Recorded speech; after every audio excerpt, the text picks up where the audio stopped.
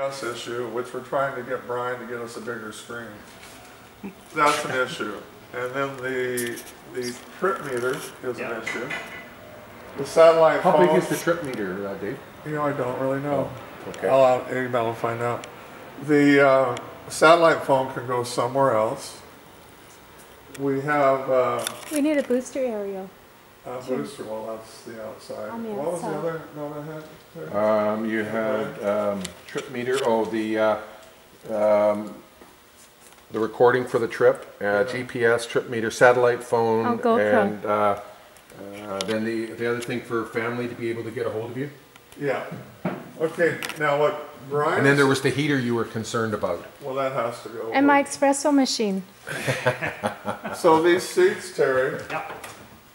Brian. That's on the back of the platform we're building out in the back there for you. Oh, right. What you thought. Well, I was suggesting that one of the problems is that these seats would be really uncomfortable over a long period of time. So what I was maybe suggesting is that maybe what we could do is build a box out of wood or something and actually make them like 2-bucket seats with, you know, put actual bolsters and everything on there.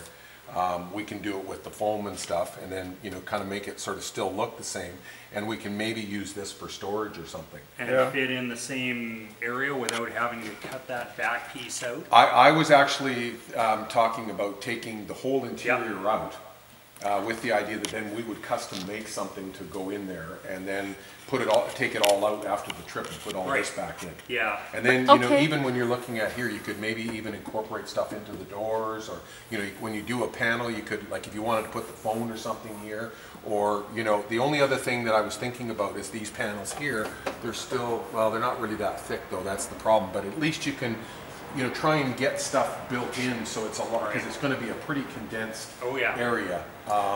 And I just thought that, you know, that trip going with just a straight bench seat over bouncing all over for the amount of miles they're going, it's going to be really, really tough. I mean, we can put something like, by building, we could put memory foam or something that would be, you know, take away the fatigue and stuff. And and I don't have a problem in pulling the interior out. I wasn't worrying about that, but I was thinking about what do you need for space in terms of like like if I looked at this, would this be the floor? Is that where, so nothing there will change? That the floor comes straight across. It's actually just wood paneling. Okay. So, what about the height difference between Jenny and I? Because these can't be moved, right? No, you have that now anyway. You can't move those because, you know, it's part of the frame. But what about if we built it such that we built 2 panels and you took one seat off and and just moved the cushions over and kept the back as the same? Just have it Velcro on to the frame. Yeah. Or even, you know, have a couple of T-nuts or something that are really easy to bolt. So what I'm thinking about here, Dave, is the idea that, let's say we built one cushion here and one cushion there. So there's 2 separate cushions.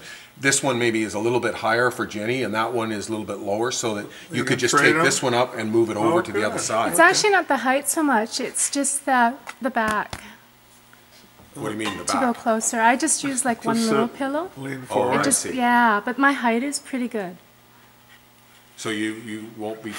Especially standing up there. Hey, in spite of what you think, I can see. Well, we're at this point, we're just talking about it. So, I mean, if you don't need it, that's fine. That's even better. But I guess the question is, where's the heater going to go, do you think?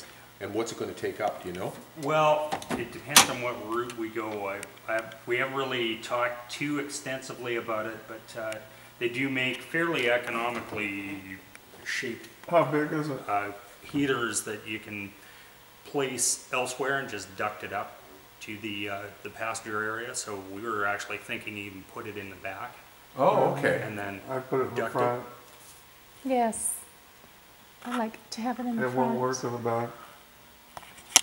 Well, we won't have any control over it if it's like you'd have to do a lot of running of controls and stuff. It has to be next to her leg. Pretty much. And I don't think it has to be a big one if you're going to have it or even a that close. defrost, right? How even to be able to much space do you defrost have it. with that panel? Probably not.